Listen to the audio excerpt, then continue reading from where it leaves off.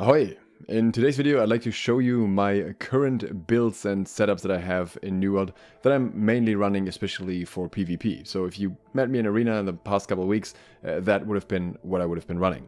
Now this is just a casual video in between because I'm working on a very big project that a lot of you have been waiting for. That should be finished tomorrow, and the full Flail guide is also coming soon. But this is kind of an overview of my own stuff. So we're going to start here with my helm, health and slash conditioning. Health very good, slash conditioning at least decent, and fortifying whirlwind. I really like fortifying whirlwind. You'll see another piece with that later. This one was the first one that I bought from a company mate, which I really enjoy, especially on the new arena map. I really think that whirlwind has value there. That is something I'll discuss more in the future. But yeah, on the old arena map, it's not quite as great, and since I'm mainly playing arena, I switched off it for now, but when I go back to it on the new map, then I will use it again. The second one here doesn't even have a gem, kind of slotted that a little bit later, just because it was slightly better than the other one, which had refreshing charge on it, which I now have on my weapon. This is just a heavy piece with health, refreshing, sturdy energy, nothing special there. And yeah, I was running that without a gem, but I knew that I was gonna upgrade it soon enough, so we'll look at my next set soon. Then we have my medium gloves, which I'm still running to this day. I'm only running these for Crippling Reap. It is incredibly hard to get a good piece with Crippling Reap, so Shirking Fort, sure, why not? Empowering Breaker, I don't care about, but I want to have Crippling Reap somewhere, and that's just where it's gonna be. I have the Freedom Pants. I have not actually upgraded them, so was missing a perk on that as well, but I don't really like them that much. I think they have a lot of value in wars or in areas where you just need that kind of CC, that level of CC cleanse. Whereas in arenas, a lot of the CC that you're getting hit by that's really controlling the fight isn't necessarily cleansable by freedom, unless you're someone running 300 con, which I am not. So yeah, I just don't get the value out of this, and that's why I switched to. But there wasn't really any other heavy artifact that I was considering at the time anyways, so this was just what I got early in the expansion and was running with for a while. And as boots, I just got Stone Soul, which I crafted, I think. I think that was from the materia, which I mainly used to have some 700 years ago there. Then we have the Taiji Kite Shield here. This one I talked about very recently. I found in the same place as Immutable Resolve, which I was originally planning to get. Unfortunately, people have told me now that Immutable Resolve is actually bugged because it doesn't have the Refreshing Defense perk. It has another perk, which I think you can see on this shield as well. Here you can see Priscilla's shield has the same problem. This has Shield Aggression, and when the shield has Shield Aggression, it counts as a round shield for flail purposes, so Arcane Smite doesn't actually stagger, which is absolutely horrible. So yeah, I'm gonna stick with this shield, which also makes me consider Michael slightly more, technically, but I don't want to replace my armor artifact in favor of Michael. It could be interesting for some situations. I will talk about that in the Flail guide. As weapon number one here, we have a Great Axe that I found on the trading post for pretty cheap actually. Vicious, one of the main perks I want to have here just for the extra damage. Refreshing move was more kind of a bonus. I don't care about it that much, but I'm not mad it's on there. It's just a more refreshing of some kind. The one that I really care about is Refreshing Charge, which reduces the cooldown by 40%, and this is adding with all the other cooldown perks that you can have. So I want to say that the cooldown is 12 seconds on charge if you use the right click, if you have Refreshing Charge on armor, and I think it's 8 seconds with this, something like that. So it's a pretty drastic reduction.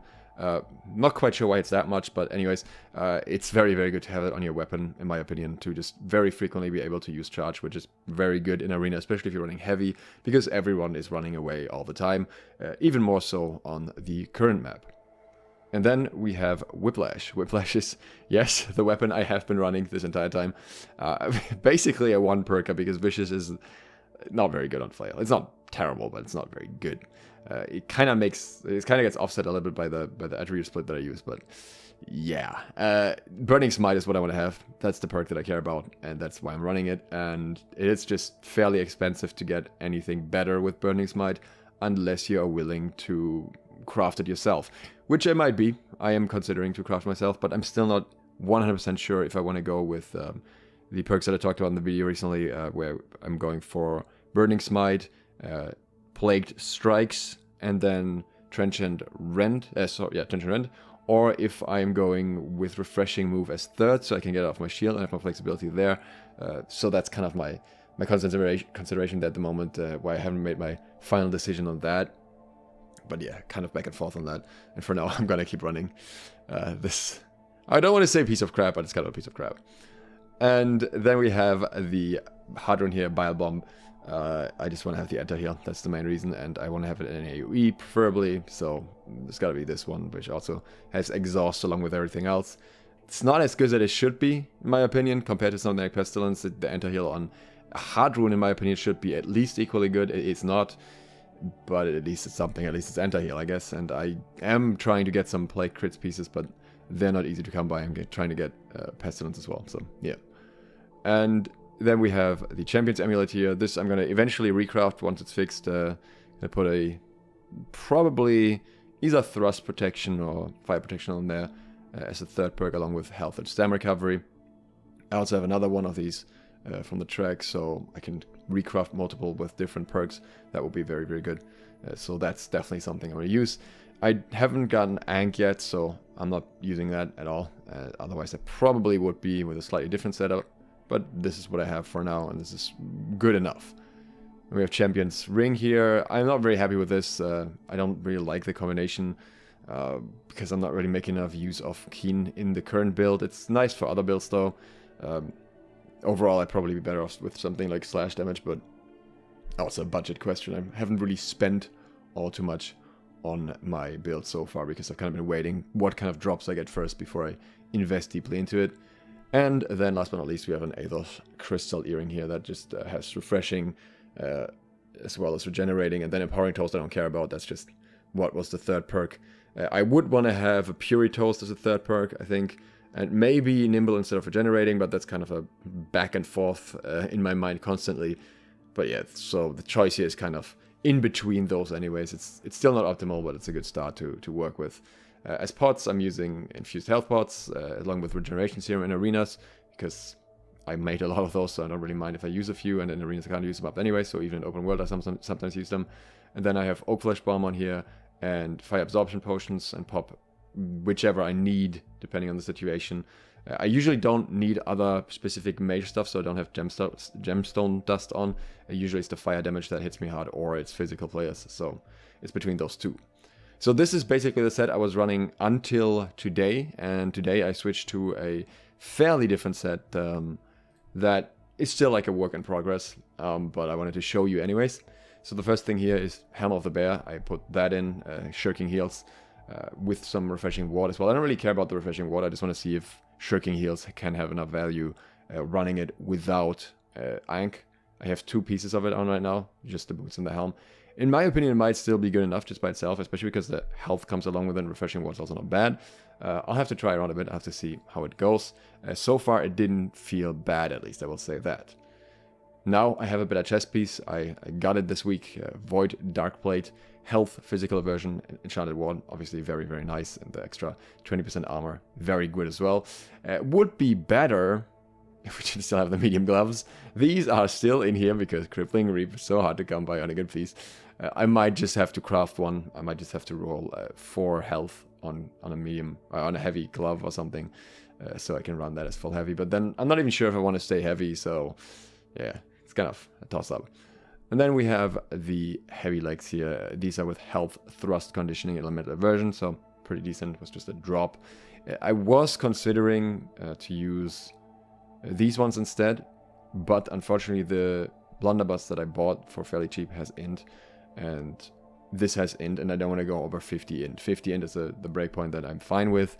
More than that is not ideal for my Great Axe. I would have to invest more into the blunderbuss, which is possible, which is manageable, but at the moment I'm happy with this setup, and I can switch into these pants if I'm running into a healer, and like survivability is not the problem for me, but just I can't get enough anti-heal on them. I need some more damage as well, then I can get some extra int and drop some con maybe or something, and it'll be fine. But yeah, probably too much effort for one arena anyways. Great Axe stays the same here. That's the best I got at the moment.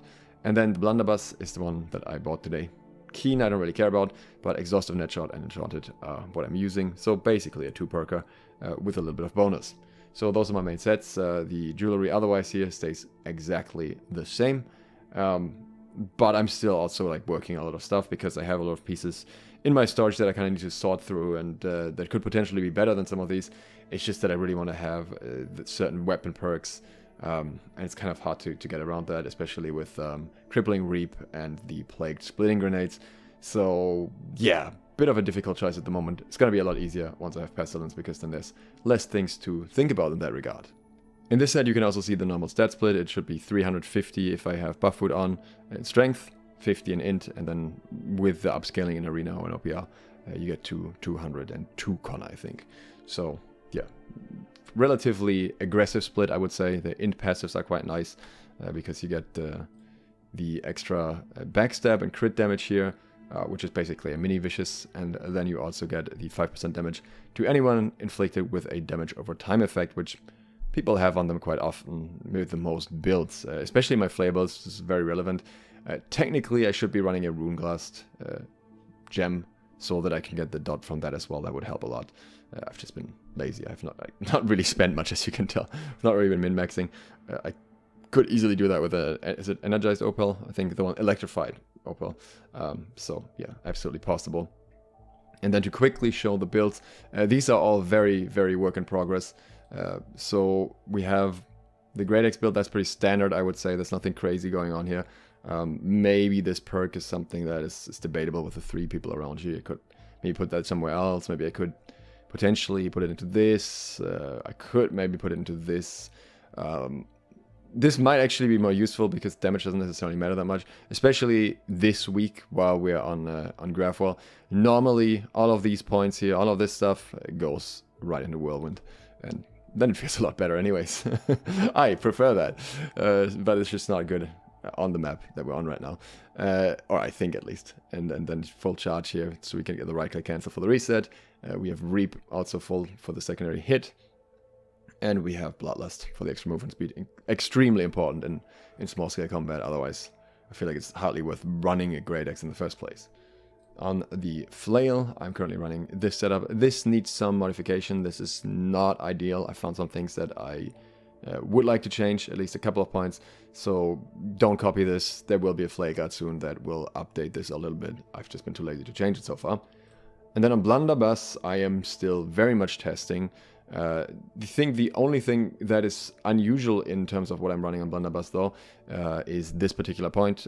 Basically I'm dropping the Fortify that a lot of people use, and I'm running the Extended Chamber, which people say is not worth running because you're not really gonna shoot 3 times or whatever.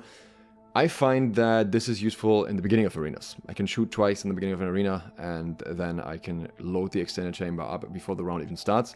Then I have 3 shots in my mag. And in my opinion, that can absolutely be useful because you're shooting 3 times instead of twice, and then you switch to your weapon afterwards. And I think that's quite good because you can kind of cancel between all of your shots pretty decently with that. So yeah, I like it this way. That's the only unusual point. Everything else you've probably seen somewhere else before, if you've ever seen a Blunderbuss build. I am considering to maybe do some switch up, do maybe a very CC focused build and drop the Blast, which would take away a lot of damage, but at the same time I would just allow for massive lockdown, and I'd still get the Plague effect and then purely rely on the Great Axe for damage. I haven't done that yet, haven't tried that yet, but could be an option that could possibly be interesting as well. I'll just try around with it and see how it goes. So those are my builds for now, while doing a mix of PvP and PvE where I'm kind of constantly switching between stuff. For now I'll go back to working on the Rapier guide with Roger that should hopefully be done by tomorrow. So if you're interested in that, consider subscribing and clicking the bell so you get notified when that comes out. Other than that, thanks to all of my patrons for supporting this video, and thank you for watching. SLOTH, out.